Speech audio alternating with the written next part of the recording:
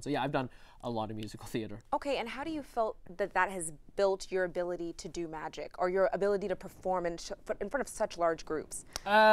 Being an actor always helps a magician.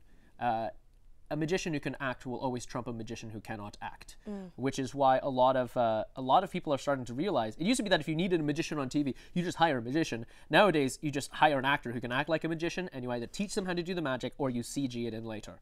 Yes. So, which is, and a lot of magicians are starting to whine and complain about that. There's actually kind of a lot of debate going on right now because there's a cruise ship. I think it's a Norwegian cruise line. They do a show called Illusionarium, and they used to, it's all magicians, and they've been slowly training actors because they own the props. The cruise line itself owns the props and all the material and the show itself. So they've been slowly training actors to just start doing all the roles, doing all the magic, because it's cheaper to hire actors. This makes sense. So have you seen the industry change a lot since you've become a part of it?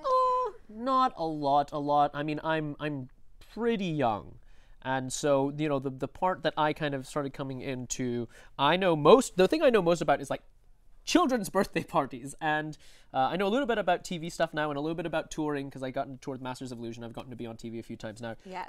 But as far as when I was auditioning for like commercials and TV projects and stuff, the needing a magician isn't as much as it used to be. It used to be you really needed a magician. Nowadays, you can kind of fake it. Okay. Now, I've noted that you've done everything from CW to America's Got Talent to Masters of Illusion. You've been on at least 12 different networks. I have no idea. I You don't. really Yeah. have? Well, let's see. I did Pop TV, Reels Network, Reels Channel, CW, NBC, Comedy Central.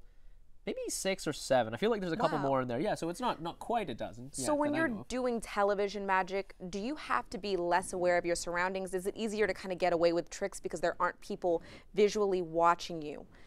It has its trade-offs. If I'm doing magic specifically for you, I know where I have to misdirect and what my angle problems are going to be. And so if, let's say, I need you to not see something, I just have to move a little bit, and there's a lot you're not going to be able to see anymore. As opposed to if I'm performing completely surrounded, there's a lot more, if I want to hide something, I'd have to, hide it up against a wall or my body or something like that. Okay. But when I'm performing on television, you get some slight luxury in the fact that depending on how it's being filmed, if it's being filmed with multi-cameras like this, usually they film for like 3 different angles at the same time and then they edit. So that means that I know that, okay, well, if I'm bad in this one angle, they'll just cut to a different angle in editing, and we usually have a producer or a consultant who sits there in the editing room and says, nope, you can't show that angle. Cut to camera 1 on this one. Nope, now you need to cut back to camera 2. Okay, so there's a little bit, so there's a little bit of freedom in it, but at the same time also knowing that, if it looks bad from all the camera angles, you're kind of buggered because it's going to be captured that way forever. And so sometimes, there are certain tricks that just don't make it to TV because they're like, oh, we never really quite got the right reactions. We never quite got the right look for it. There's a bunch of variables that go into it.